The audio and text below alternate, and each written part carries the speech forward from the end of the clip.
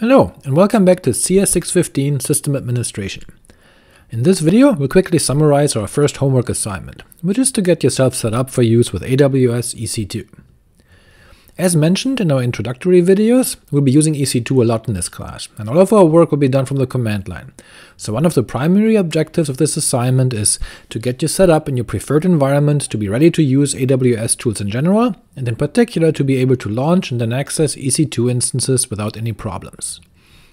As a second outcome, you'll also be asked to run a few commands that will help you prepare for our Week 2 materials, when we will be talking about storage models and file systems. The way we'll do this is, as I also mentioned in our introductory video, by using the command line tools. Now, you may set yourself up for using the AWS command line tools on your laptop or shared VPS, or wherever you may choose, but I strongly recommend that you use the shell service provided to you by Stevens under the Linux lab name. In our video on the use of Git, we already covered how to facilitate your SSH access to these systems, and they do have the AWS command line tools already installed, so it'll be a lot easier for you to start there. Next, as the assignment asks you to run a number of commands, and as you may follow online tutorials, or the very first Stack Overflow answer that pops up when you search how to start using AWS in Google, it's important for you to actually understand all the commands you run. Likewise, it's important for you to understand all the output of the commands. For this reason, the homework assignment also asks you to provide additional commentary in your submission, as well as to describe any problems you run into. The full homework assignment is linked to from the course website, and can be found at this link here. When you're done getting set up, you should be able to launch EC2 instances pretty much as I'm about to show you. That is, we start out by SSHing to Linux Lab. With the AWS command line utilities properly set up, you'll have a configuration that should look somewhat like this. Please make sure to properly protect your config file, as it will contain the private access key. Please also do not send me your private AWS credentials, they're supposed to remain private. Now, to launch a new NetBSD instance as per the assignment, we'll use the AWS EC2 run instances command. Depending on your AWS setup, you may have to specify a security group or a subnet, although in many cases the default security group and subnet are okay to use. My account is old enough that it still defaults to a non-VPC environment, meaning I had to create non-default security groups and subnets for many AMIs, but don't let this throw you off. If you can launch an instance without specifying these, that's fine too. Likewise, you may have a default SSH key pair. That's perfectly fine to use. I use different keys based on where I launch things from, which is why you see me specify a non-default key pair here.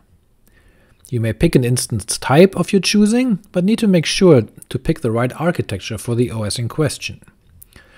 So you may run a much simpler AWS command here, but either way, eventually you will have launched an instance and get back a bunch of JSON, as shown here. JSON output, by the way, is wonderful, because you can then pipe that into JQ to extract the individual fields. In this case, we'll manually grab the instance ID.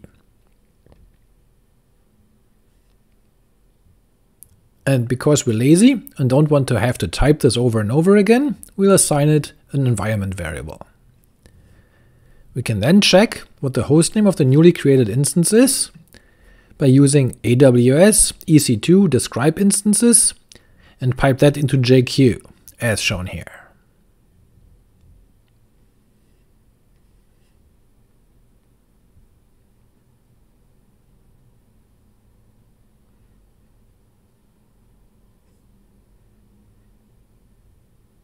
Okay, so we got the hostname. Let's see if the instance is up and running yet.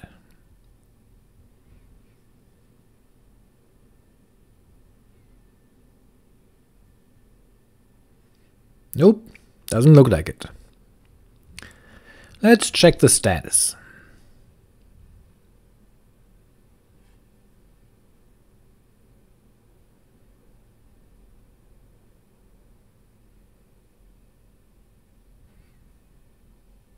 See? Isn't JQ wonderful? If you're not familiar with it, you should definitely check it out and practice using it. It's quite helpful. Anyway, the instance claims to be running, so let's ping it again. Still not working. Now this is one of those things that's a bit annoying with EC2. You spin up an instance, but then you don't know when it's ready. We'll see some ways to determine when it should be available when we review your homework submissions, but perhaps you can look for some other AWS commands that may be helpful here? Anyway, let's go back and check via ping. There, after some waiting, it seems to finally respond, so the instance should now be up and running. Let's log in. We specify the right SSH key to use, as well as the root user. And voila, we're logged into our NetBSD instance. We can confirm that this is an AMD 64 instance, and we can take a look at the boot messages via the dmessage command, which shows us how the kernel initialized the virtual hardware at boot time. Now, here you'd normally run the various other commands the assignment asks you to run, but for now we'll just exit. Next, since AWS resources cost money, we want to make sure that we remember to terminate the instance again whenever we're done using it. So we simply run the AWS EC2 terminate instances command.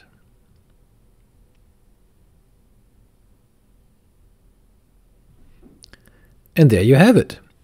When you're done with your homework 1, you should be able to launch, access, and terminate instances just like I've shown you here. If you run into problems, make sure to send your questions to the class mailing list or ask on Slack. Also make sure to write up any issues you may have run into, and to answer all the questions asked of you. These links shown here may help you get set up. Thanks for watching, and good luck with the assignment.